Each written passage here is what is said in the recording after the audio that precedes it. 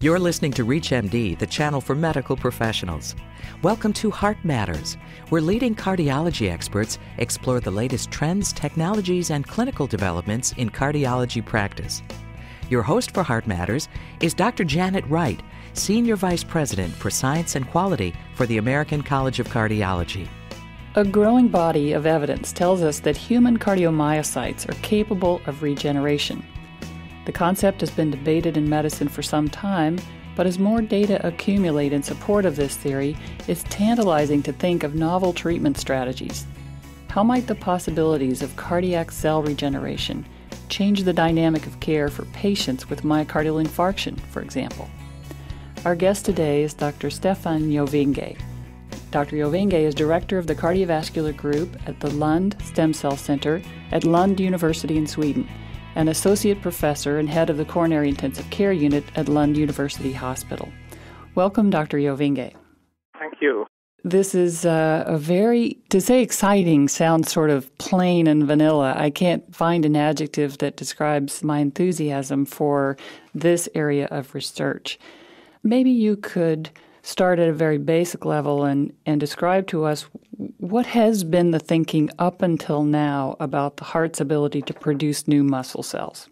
There have been two extremes of the field up to now. The mainstream being in favor of no generation of cardiomyocytes in the adult individual at all, and the other groups that have claimed that there has been an extensive generation of new cardiomyocytes in the adult heart, so that even that there would be a complete replenishment of the cardiomyocyte population within 5 years in an adult individual, which is the other extreme then.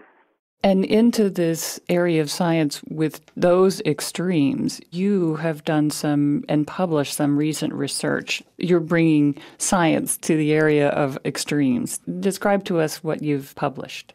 The big problem when one tries to start the generation of cardiomyocytes is that in humans, and the main field has mainly studied generation in animals, and that they are more short-lived. And in humans, which at least have a life expectancy of 8 decades, any low rate of generation will be hard to identify. And so what we have done together with in Stockholm, which did the same thing for the generation of cells in the brain, is that taking the advantage of the carbon-14 content in the atmosphere.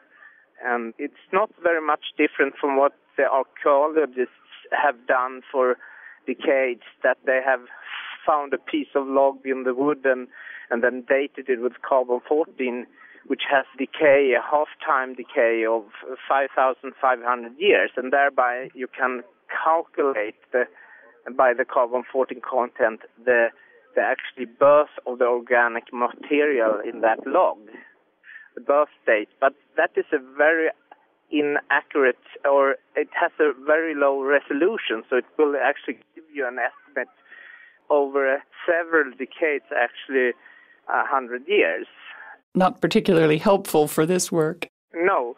So the only advantage of I would say, the nuclear blasts, which were done during the 50s, about surface nuclear tests by U.S. and then later Soviet Union, is that you got a carbon-14 content upload in the atmosphere far more than what's natural. And then 1963, I think it was President Johnson and Khrushchev who actually agreed on to ban above surface tests. And then since then there has been a very well-defined decrease in the carbon-14 content in the atmosphere. And that will actually stabilize with all organic material at a given time point from then until now. The content in the atmosphere will actually stabilize with all the organic material produced at a certain time point. By that, you can actually estimate when an organic molecule has been produced. And for cells, the DNA is produced at the time of the birth of the cell. And by that, we have sorted out DNA from cardiomyocytes in hearts of deceased individuals. And by the carbon-14 content measurement in the DNA, actually been able to estimate when the cardiomyocytes were born in that particular individual. And by that we could actually see that in average the cardiomyocyte age was about 6 years younger than the individual itself. And based on this novel application of nuclear testing to DNA analysis and myocyte regeneration, what have you learned about the replacement rate at different ages in the human? In younger individuals, the first decades of life, it seems like we have a new generation of cardiomyocytes which would annual rate of about 1% of the whole population. But this will decline over decades. So at the 7th, 8th decade, you are fractions of a percentage of the cardiomyocytes which are replenished. So if we put our work in the context of previous work, we will find ourselves more towards the low generation of cardiomyocyte than the high generation of cardiomyocyte in adults. So in the end, when you are about 8 years old, somewhat less than half of your cardiomyocytes were generated after birth. If you're just joining us, you're listening to Heart Matters on ReachMD, the channel for medical professionals. I'm your host, Dr. Janet Wright, and our guest today is Dr. Stefan Jovinge, Director of the Cardiovascular Group at the Lund Stem Cell Centre at Lund University in Sweden. We're discussing the possibilities of novel treatments based on endogenous cardiomyocyte renewal. And speaking of novel treatments, Dr. Jovinge, talk to us about implications for this kind of advancement in our knowledge. From the standpoint of today, it will actually have no implications at all. But what we are, of course, and everyone who read this report, I would guess, is in this field are pursuing the follow-ups. And the main follow-up is, of course, to understand what's happening in a diseased heart. Is there an induction of this generation of cardiomyocytes in adult? And if it is that within a certain area of the heart? Those are main issues to be addressed, and which we are addressing. That will then have implications for future therapies, of course, making it possible to find ways to induce this generation of cardiomyocytes. I mean, only from my clinical experience, it's of course that if you have a severe myocardial infarction, you will never have a complete regain of function after that myocardial infarction. But on the other hand, if you look on my very young patients, which they have extraordinary recovery when they recover from the myocardial infarction. That's the only non-scientific experience from if I would put the current data into my own experience. But the main issue is what's happening in the deceased heart, because this study was done on forensic victims which died of non-cardiac disease. Right, so the next phase would be to take diseased hearts, either those from ischemic disease, prior infarction, or heart failure, for example, and begin to study the regeneration rate in that population with an eye toward developing some sorts of treatments that prod this regeneration process. That's right. So to spell it out loud, if you get the heart transplantation at our center, you will be asked to donate your explanted heart to us for these studies. And those patients are both people with cardiomyopathy and people with ischemic heart disease. And then of course, we wonder if there is a higher rate of generation in these hearts, trying to compensate for the failure. If there is a natural mechanism for that, then of course there should be a pathway to induce this generation. Many of these strategies could be a substitute or perhaps complementary to the research that's going on in cell transplantation. Yes. So at our center, we're actually doing both studies for both. Actually, that's how it all also started because one main finding in this study is, of course, that we have a generation in the heart in the adult. But another key finding, which is in this paper too, is that one main obstacle when you study heart is that, or cardiomyocytes, is that they only comprise about 20 or 30% of the total cell population in the heart.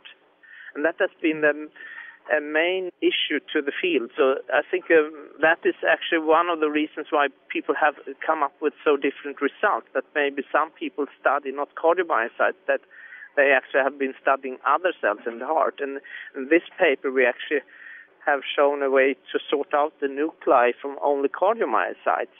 And that's what we also are doing to sort out cells in the very same manner that the hematologists are doing for bone marrow cells. So really your work is both propelled and at some point hindered by the technology, whether that's an imaging technology or by a chemical tracer, ways to use the technology to help identify and then target the appropriate cell. Yes, that's the main objective, I would say. Perhaps you could, in our closing minutes, share with the audience what the particular obstacles are immediately in front of you. If you could solve X today, how would that advance your work? From the cell therapy point of view, we are, one obstacle is, of course, there are two routes to find the right cell. One route would be to find the right cell in the adult, and there the main issue is this generation, is this a result of a certain cell type of the heart, or is it just that all cardiomyocytes actually have the ability to generate new cardiomyocytes, but at a very low rate? That, if we could solve that, and if there is a certain cell type, to find that cell type would, of course, be a main obstacle which we would like to overcome. The other route is, of course, to sort out immature but competent cardiomyocytes from embryonic stem cell cultures, or IPS, which are induced embryonic cells which originate from adult cells. And we are working on both routes, actually. Excellent. Not to create a pun here, but those embryonic stem cells have tremendous potential to contribute to improvements in therapy. They have. When working on all these cells, the main obstacle is, of course, to have clean cell populations which only make your cardiomyocytes and have no tumorogenic potential at all. So at our center and at all other who are trying this, it's not only an issue of sorting out right cells, it's also an issue of sorting away cells which could possibly be harmful. Let's go back to what you were just saying about getting that pure population of cells. Can you talk a little bit more about that? I think there is a lot of fields that have tried to find the cell therapy to replenish injured organs or failing organs. And the only field which has been successful is the field of hematology. And I think that one of the main reasons for that is that they have taken care to actually develop methods to isolate pure cell populations which are homogeneous, only one cell type, so that when they want to study and also work with a certain cell type or transplant, they can actually be very specific in what they are doing. And that is actually one of the main objectives for us, to actually, when you want to transplant a cardiomyocyte, you want to transplant the cardiomyocyte into an individual which is a cardiomyocyte and has no other potential at all, just to decrease the risk of getting a disadvantageous development of that cell. We've been talking with Dr. Stefan Jovinge about the endogenous cardiomyocyte renewal. Dr. Jovinge, thank you for being our guest today. Thank you. You've been listening to Heart Matters on ReachMD, the channel for medical professionals. For more information on this week's show, or to download a podcast of this segment, please visit us at reachmd.com. Thank you for listening.